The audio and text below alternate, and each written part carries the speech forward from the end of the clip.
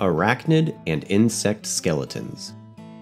You may call them all bugs, but spiders and scorpions aren't insects. They are part of a group of animals called arachnids. Arachnids have 2-part bodies and 8 walking legs.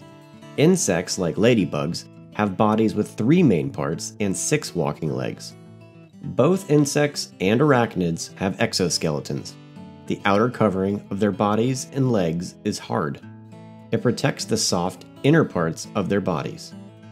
This spider's body and its 8 legs are protected by its exoskeleton. Some arachnids' exoskeletons are fierce weapon systems. For example, a scorpion's tail has sections that act like joints. While the scorpion holds its prey with its pincers, its tail curls up and delivers a deadly sting. Another type of arachnid, called a tarantula, might look soft and furry, but it still has an exoskeleton. The hard covering over each leg is divided into 7 segments or parts. This makes the tarantula flexible. As a tarantula grows, it molts or sheds its exoskeleton from time to time. Insects, such as beetles, are protected by a tough, waterproof exoskeleton. Adult beetles have more of this armor than any other kind of insect. Some even have pointed spikes and horns. All beetles also have hard wing cases that cover their wings. They have to open these wing cases to fly. A beetle takes flight.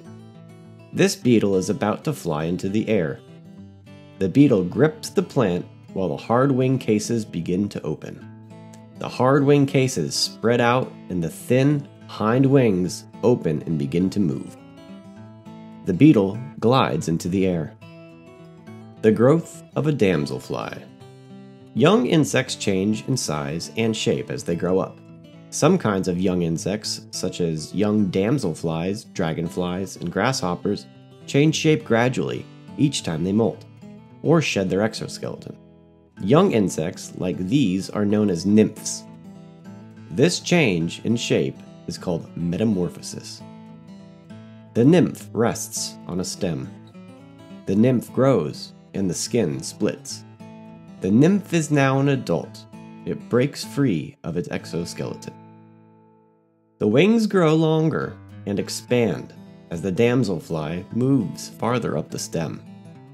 2 hours later, the adult is now at its full length and can fly. A few days later, the adult damselfly is fully developed. Skeletons all over. You've now had a chance to find out about skeletons, inside and outside. Endoskeletons are inside the body. Exoskeletons are outside the body. Skeletons are very important as they support the body's weight and protect the organs of the body, such as the brain. Skeletons give animals the power to walk, climb, swim, or jump. A fish's skeleton, for example, gives it the power to swim through water. Without our skeletons, we would not be able to pick up a pen, jump, or dance to music.